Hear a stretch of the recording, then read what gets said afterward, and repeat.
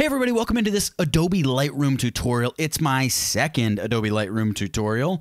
We're going to kind of take it a little easy. We're not going to just ramp right into the most advanced of most advanced things in Lightroom. Although I should say the nice thing about Lightroom is there's not a whole lot about it, at least in my mind, that's that advanced. There's some stuff that maybe conceptually is difficult to grasp, but it's a relatively simple, easy program to learn. You should be able to learn it. I should be able to learn it. Our neighbors should be able to learn it. What we're going to talk about today is I did a commercial portrait, or not really commercial portrait, commercial fashion shoot for a buddy of mine, and we just needed to get it done quickly. In fact, I think he called me like the day before, and it was just something he needed to get done. So I ran over. We shot the whole thing in his basement, so we didn't even shoot in studio. We didn't rent the studio. Didn't use. It's the epitome. I'll put it this way: it's the epitome of the low budget fashion shoot because we just did it fast and as cheaply as possible, and that included shooting in his basement. So there's going to be a couple things we need to tackle in these images because of that, but overall we got some great stuff, and I'm going to show you how I process a set of images like that right now. So here we go. This is my buddy Michael. He did the modeling as well. He's the business owner. He's a great guy if you're into men's clothing. He runs a company called Henley Bond. I'll try to link it in the description of the video. You can go check out the website. They do all kinds of custom shirts. You can customize them right there online. You can get a shirt that they'll kind of help stylize you a little bit based on things like the drink you like and all kinds of different things like that. It's kind of cool, kind of interesting. Let's get started with this. Here's what we do. So we did get a nice blown out white background. Now, because of the confined space, we were having some light blowback into the camera, which is why it almost looks a little dusty and not quite as contrasty as it should. So let's open up the basic panel here, and first thing, crank the contrast up. Maybe I'm going to look at the brightness here. I'm going to hover over and just make sure my background is super close to white. You can see it's not quite solid white, so we might need to pop the whites a little bit. Now we're 99.9. Let's go to the highlights and pop them a little bit as well. Now we're basically at 100 everywhere we look, and we'll top that off with the adjustment brush in a moment. But I want to make the blacks a little bit blacker, make the shadows a little bit more shadowy. This again is just going to combat sort of the haziness. Actually, one of the things that we could potentially use is the good old dehaze slider here in the effects panel. We could try that. You do want to be careful though, because as you can see, it really tends to start making his skin look like he spent a little bit too much time in the self-tanning booth. So we can be careful with that. But maybe like, I don't know, 5, 6, 7, 8. Definitely, it doesn't do bad things to the image. Helps clear out some of that haze. I won't complain. So we've got nice stuff we've got going on with him, getting rid of that haze in the foreground. Let's go HSL. His skin is still a little bit too orange. So let's go hue, and here in the oranges, let's shift that a little bit more toward... I think maybe we should go a little bit more toward the red and just be very careful. Maybe just take it down 2, 3, 4 in the saturation department as well. Great. I don't think we need to use the tone curve in this instance. Let's go to detail here. Select our little finder doodad up here. Select his face. Let's crank up and include some sharpening here. Let's hold down Alt or Option and drag the masking slider, and that's going to just make sure that we're sharpening just his suit, and we're not just needlessly sharpening noise out in the open. That's what all that. The black areas are areas where sharpening will not be applied. The white edges are areas where sharpening will be applied. So you can see great sharpening all over the suit. Wonderful. We don't really need to do much noise reduction or color noise reduction. That's all good. So go detail.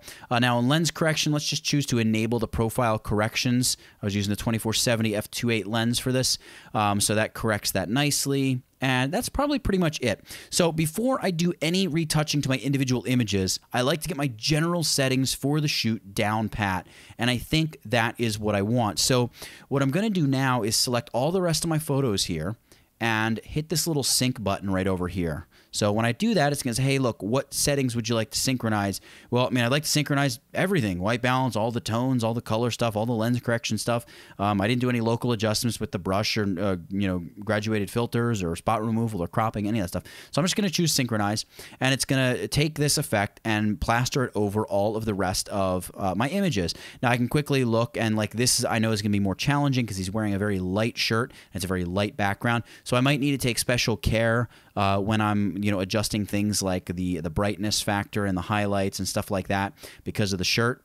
but we're not even going to really touch that image right now. That's just more of a technical note, stuff to consider, especially when you're shooting, you know, the white shirt over the solid white background dilemma and how you photograph that.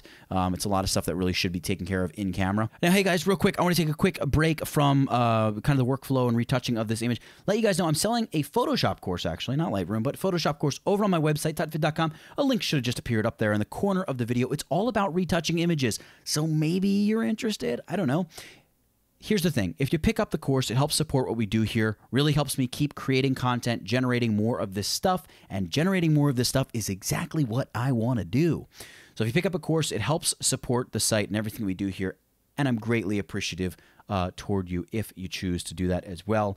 So without further ado, check out the link. But without further ado, for real, let's get back to this Lightroom video. All right, let's go back to our initial image.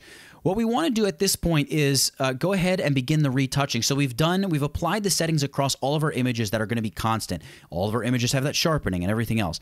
Now we're going to do the image by image stuff. So I'm going to zoom in on his shoes here, and I'm zooming in at 1:1, but I could also go 3:1.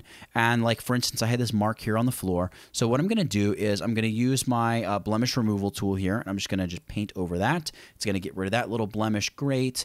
And then I can just keep, you know, moving along, and I can just keep a lookout for stuff like the little spot in the tip of the shoe, you know, a couple little dots. You know, he deals in higher end menswear, so I want to make sure stuff like that is cleaned up, particularly in his photos, stuff that maybe I would let slip on other shots or for other clients who don't necessarily care about that kind of stuff. So we're just gonna make sure we clean that stuff up. You know, there's a little dot there. On that little mark, and there is a stray thread that's probably better suited to be taken care of in Photoshop because of its weaving nature and the pattern on these pants, the pinstripes. All right, there we go. That's great.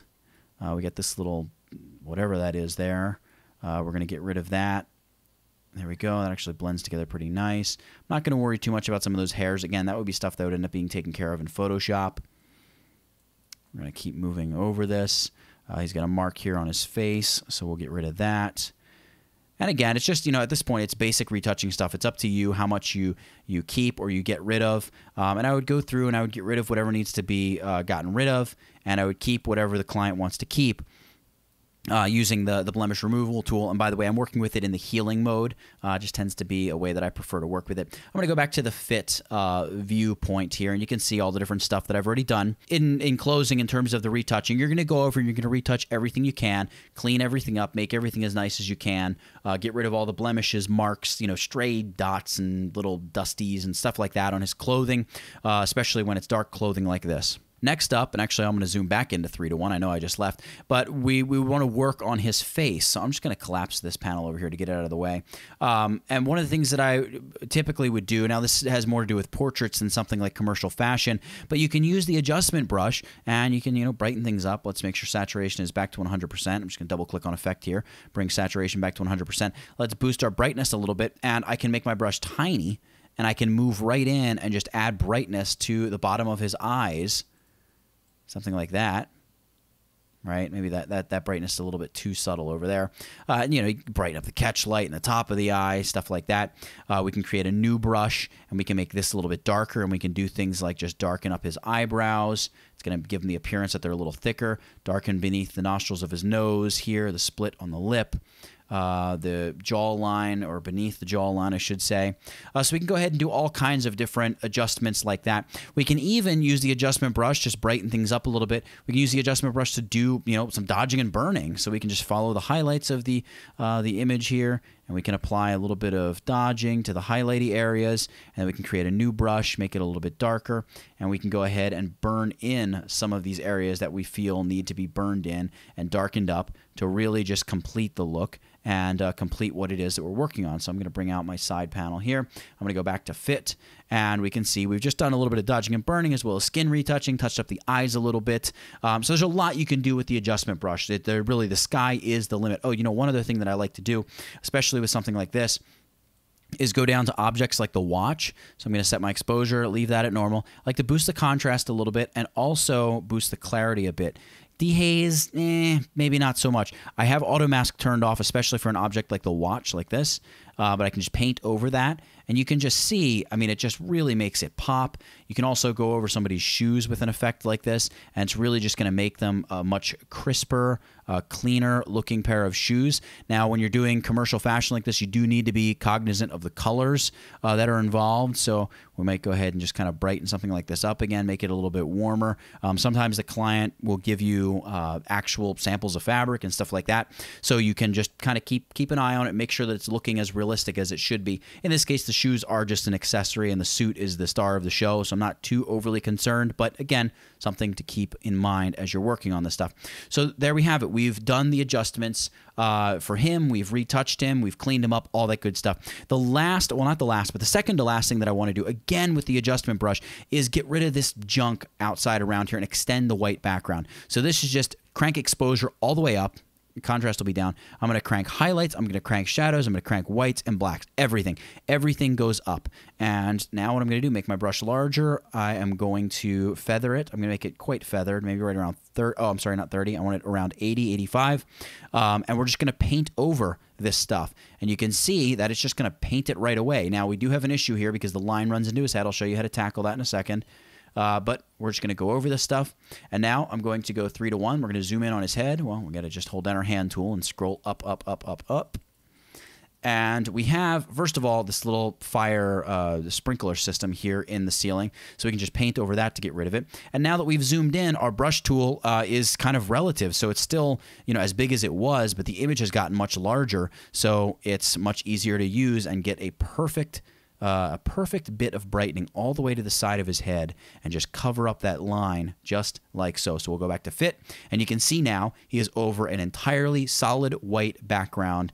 Pretty cool. Looks pretty good.